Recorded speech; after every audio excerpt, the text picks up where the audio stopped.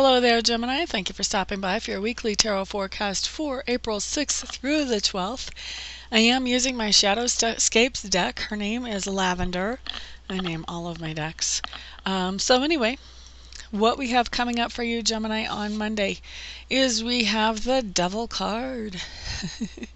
Now, I love the Devil card, especially in this deck. It's such an accurate depiction.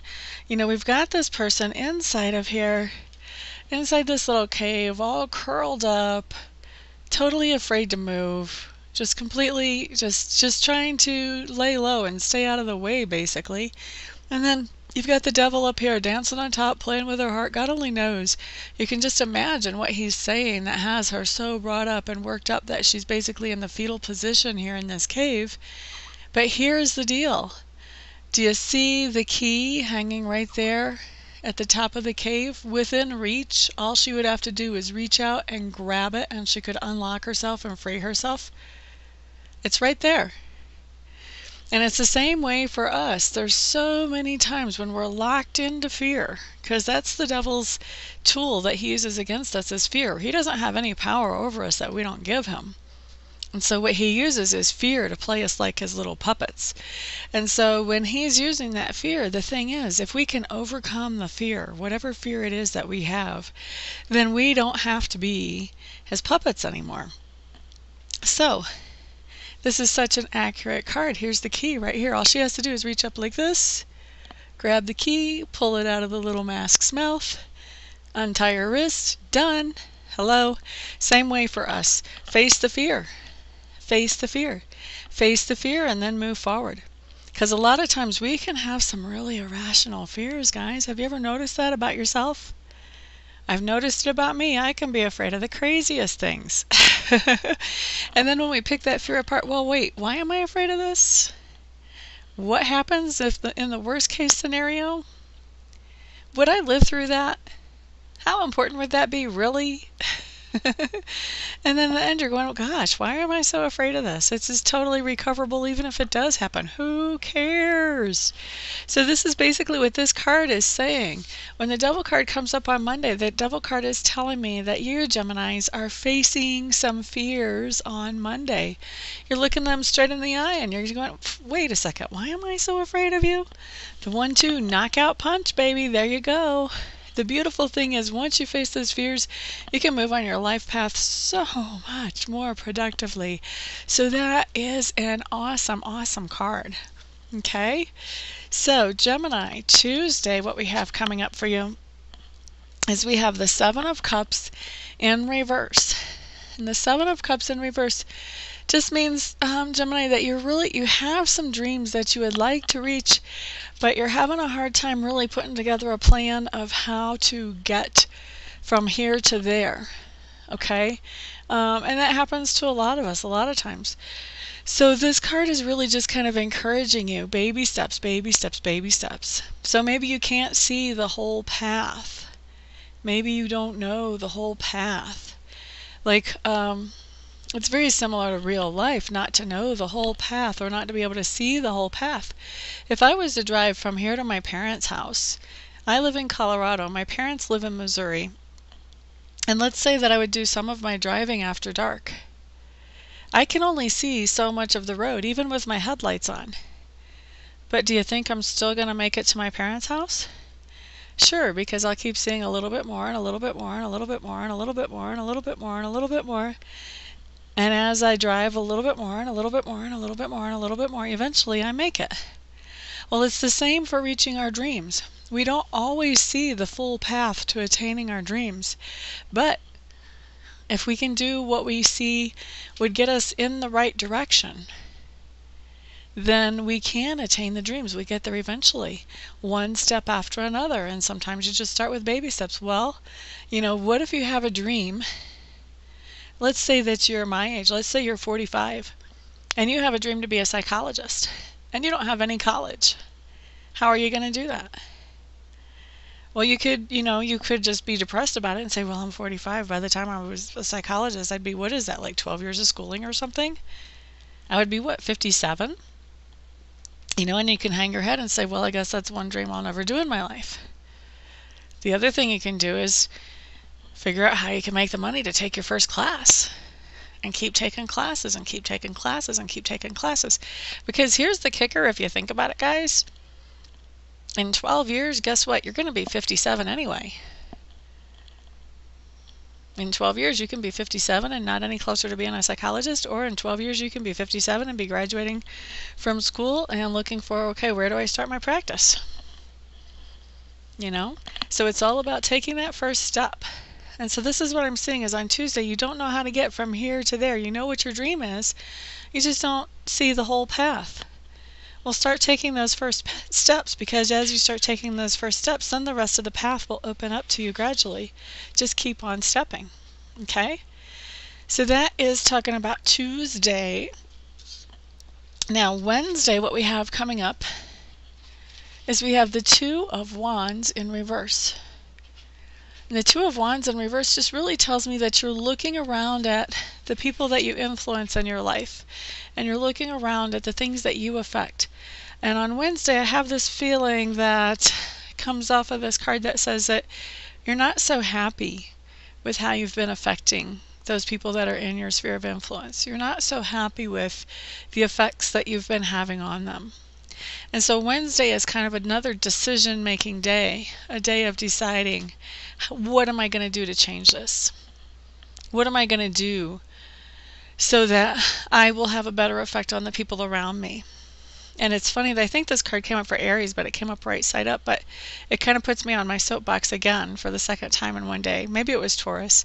But anyway, when we are looking at how we affect the people around us, the real important thing to remember is that if we are happy, we can make the people around us happy. We can be helpful to them. All that good stuff. If we are not happy, we can't.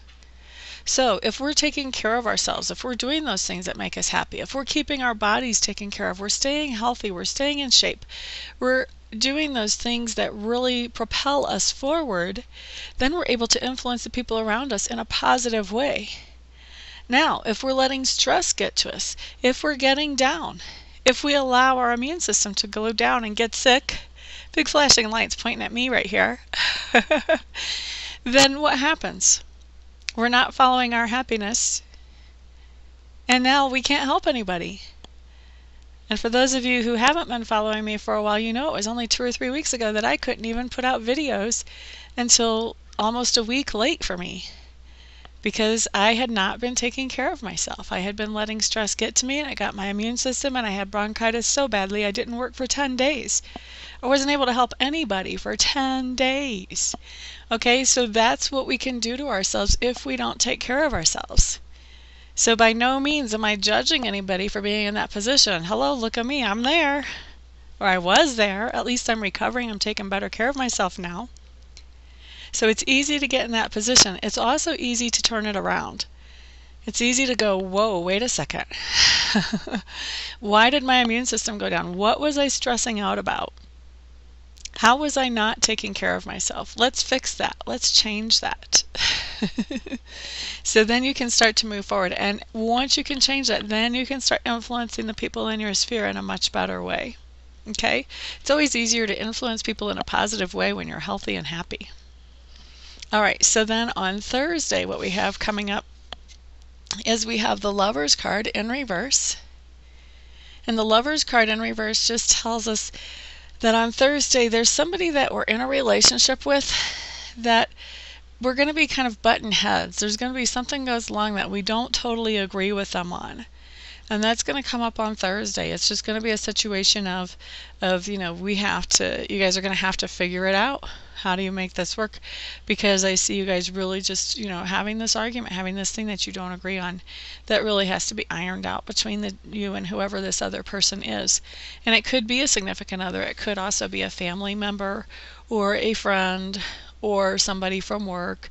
Could be anybody that you have a regular, by regular I mean you talk to them regularly or you interact with them regularly. Anybody that you have any regular interactions with. Okay? Now Friday, Gemini, what you have coming up is the King of Cups And I feel like for most of you, this just means that you're going to be feeling very romantic Friday. You're going to feel like really just expressing your feelings and enjoying life. Really in an appreciative state where you're just really appreciating life and all of its benefits, all of the wonderful things about it on Friday. An attitude of gratitude is what I see showing up on Friday for you. And then Saturday, what we have coming up is we have the Wheel of Fortune in reverse. And the Wheel of Fortune in reverse just talks about that there is, let's see, what is this saying for us?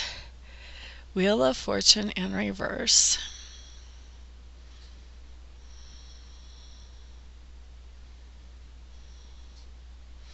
Okay, so things are changing in your life right now, Gemini. There's a lot going on, and there's a lot of things changing besides just the seasons right now. So,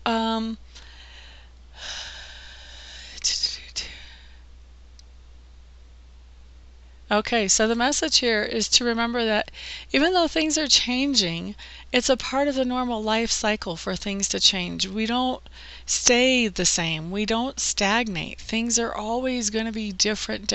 Every single day, something's a little different. And sometimes we go through bigger changes than others. And so the message here is not to be afraid of the change. I'm kind of getting a picture of you Geminis just kind of like, almost like hanging onto the wheel, just kind of like white knuckling it, like, no, don't move. We don't want that wheel to change. We don't want the change in our lives. Where really, if you embrace the change, go with it, see what opportunities are coming out of this change, it can be so enjoyable. But you have to make room for it to be enjoyable. You have to let go of that fear of change to let it be enjoyable. It can be exhilarating. All right, and then on Sunday, what you guys have coming up, Gemini, is the Four of Wands. Now, the Four of Wands really, to me, talks about someone coming back to the nest. So this is kids moving back into mom and dad's house. This is people coming home from college. This is old friends moving back into the neighborhood. This is somebody being transferred into your branch or your location if it's a work situation. And if it's a relationship situation and there's somebody that you've split up with, this can be a reunion of those two people, of you and that other person. Okay, so some type of reunion or coming back to the nest. The other way that this card can manifest is as celebration. So maybe the whole family getting together to celebrate somebody's birthday or first communion, or you know, maybe return from duty overseas or something like that. Also, this can be a new baby coming home. For some of you, I feel like it is going to be a new baby coming home. Yay. Okay, so Gemini, that is your week. For those of you who would like to schedule a private reading with me, please make sure I'm the best reader for you. Check out my website. I'm at amista.info, amista.info. Once you've poked around a little bit there, if you still feel like I'm the best person for you to work with, feel free to contact me and we will set up or schedule a session for you as quickly as possible. And for everybody else, I'll see you all here next week. Everyone have a great week. Peace out.